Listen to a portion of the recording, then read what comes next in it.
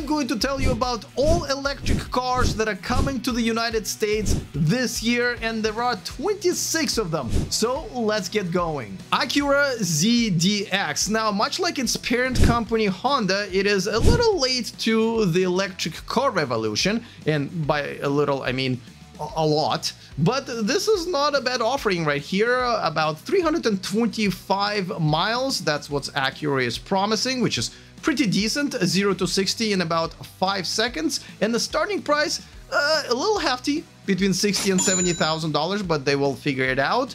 It is coming to the US, but not likely to come to Europe. The Cadillac Escalade is finally going electric. The Escalade IQ, the full luxury SUV with a full luxury price of starting at $130,000, max range 450 miles. That's what GM is promising, which is quite impressive. 0 to 60 in less than 5 seconds, and it looks like the Cadillac Lyriq is going to have a big brother it always wanted. The Canoe pickup truck. Now, I gotta say, I never thought this one was going to ever enter the market, but Canoe has started delivering their minivans at the end of 2023, so the pickup is next. 200 plus miles of range, which is not very impressive, but it depends on what price they're going to put on this truck. 0 to 60 in 6.9 seconds. I guess this is one of those times when a period does ruin a good thing. And of course, this is something that I think the market needs, because it looks like the Canoe pickup truck designers hate the sharp angles as much as Tesla designers love them. So this is the anti-Cybertruck. All right, let's move on to the next one, and it is the Chevy Equinox EV is finally entering the market. The Chevy will continue making the gas version of the Equinox, and a lot of people are looking forward to this one because it is supposed to start at around $36,000 with over 300 miles of EPA range, 0 to 60 in 5.9 seconds. And if Chevy is able to keep that starting price, I think it's actually going to be pretty successful. Moving on to the next one, and it is the DeLorean Alpha 5. Yes, the DeLorean is back, but it is a very different company at this point. Now, they did get smarter, and they're not making it out of the stainless steel, so they will save all of the trouble that the Cybertruck owners will be going through. With over 300 miles of range, 0 to 60 in under 3 seconds. This one is going to be very, very interesting. Let's see if they can actually resurrect this icon. The Dodge Charger is finally going electric. The Dodge Charger EV is supposed to be coming out this year, though we don't know much about it. Not the price, not the specs, but we do know that if Dodge was to survive, it does need to go electric, and this is the best way to do it. I cannot wait to watch the electric version of the Charger kick the gas version's ass. I just cannot wait. Moving on, the Fiat 500e is finally coming to America. They've been selling it in Europe for about 3 years now, and it's all going to be about the price, because the specs at 150 miles and 0 to 60 at 9 seconds are not very impressive, so the price better be. Let's see what happens, but it does have a pretty good following, so it should sell in decent numbers. The GMC Sierra is going electric, and we do need another electric pickup truck on the market. Now, we don't know if the starting price of $50,000 that GM is promising is going to be available this year, but at some point it will. It will have over 400 miles of range, 0 to 60 in 4.5 seconds, and it is definitely going to be welcomed into the market. The gas version will absolutely be kept on the market as well. All right, before we move on to the next one, a quick reminder that this video is brought to you by EnergyPal. Are you thinking about going solar but not sure what panels to get, whether or not to get a home battery, or how much all of this is going to cost? Well, EnergyPal will do all of that for you, and you will get a $500 gift card when your installation is complete if you use the link in the description of this video. Oh, and they even have this EV calculator that will tell you exactly what system to get so it can handle charging your EV all year around. That link is down there as well. All right, back to the list. The Honda Prologue is something that Honda definitely needs out there because they have already embarrassed themselves trying to come up with an electric car in Honda E, and that was a disaster. So this is their second take at it, and this one appears to be a pretty decent crossover with over 300 miles, 0 to 60 in 4 seconds, and it looks pretty good. So depending on what price tag they're going to put on this EV, this should be at least a very moderate success. All right, now we gotta talk about this one. The Volkswagen ID Buzz is finally coming to the US. It's been on the market in Europe for a couple of years now. Now, I don't know if Volkswagen has done enough to resurrect this icon, and I think European sales prove me right. The specs that we're expecting here in the US are not that impressive, but they're not that bad. Around 250 miles of EPA range, 0 to 60 in about 6.5 seconds, and the starting price at around $70,000. But let's see how it does with old farts like me. I think there are quite a few of us that would be interested, and we definitely need a minivan on the market, especially with some history. The Volvo EX30, it's been available in Europe and China, and now it's coming to America in 2024 with some very decent specs of 275 miles, 0 to 60 in 3.4 seconds. But what makes it all very impressive is the starting price of just $35,000. I gotta tell you, I've been very impressed with the Volvo brand overall and their EVs because of their modern design and the fact that their infotainment system is run on Android Automotive OS. That is a big perk. Unless you have an iPhone, then it's not really a big deal. All right, the next EV is the Audi Q6 e-tron, yet another electric Audi. I'm looking forward to this one. We don't know much about it, but it is supposed to hit both the US and European markets in 2024, but we do know that the range is going to be closer to 400 miles at around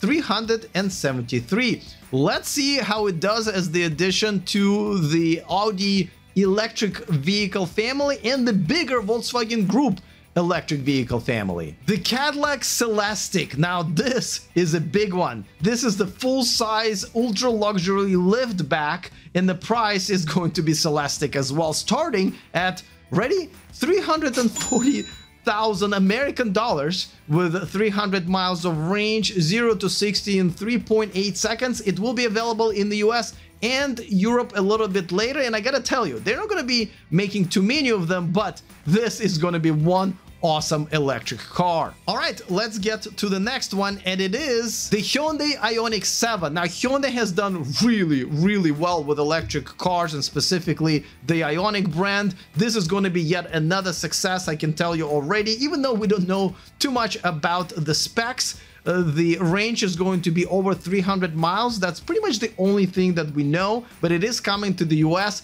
and Europe in 2024. Now, what you're looking at right now is the concept called 7 by Hyundai, but it looks like Ioniq 7 is going to be based on that. So expect the design to be very similar. All right, what's next? The Jeep Recon. Yes, Jeep is finally going electric, and this is going to be the electric version of the Jeep Wrangler, though we don't know much about it. We don't know any specs, we don't know a price, we just know they're doing it. And they're doing it in 2024. They're going to be bringing it to the US first, and Europe and other global markets to follow, but that's all we know. I'm just excited that Jeep is finally joining the century. The Jeep Wagoner is going electric. There's obviously the gas version, but the electric version is the Wagoner S. And I gotta tell you, it's got some pretty impressive specs at 400 miles of range, 0 to 60 in 3.5 seconds. We don't know the price, but I would say expect nothing less than $70,000. It is coming to America first in 2024, and then Europe and other global markets. I am excited that Jeep is going electric. It's just about time, and we just need to hope that they are going to be ready for the off-road experiences, which are different in electric vehicles. The Lotus EMA. Now, you may be surprised to hear that this is not Lotus's first electric car. It's not even their second electric car. Now, we don't know too much about it, not the price, not the specs, but we do know the most important spec of any sports car, which is 0 to 60. It will be 2.78 seconds, which is not that bad. It is coming to all global markets 2024.